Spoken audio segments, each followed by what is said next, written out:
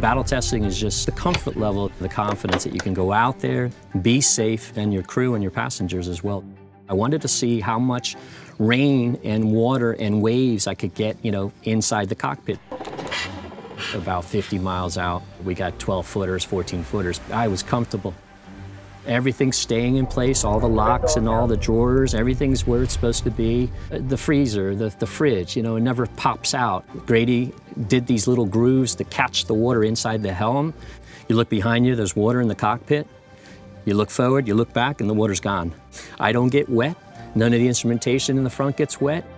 That's battle testing, just pushing the systems to the limit, being able to get out there, fish, and also being able to return safely. I'm comfortable 10 to 15 foot swells. I think that's about as high up I'm gonna go though.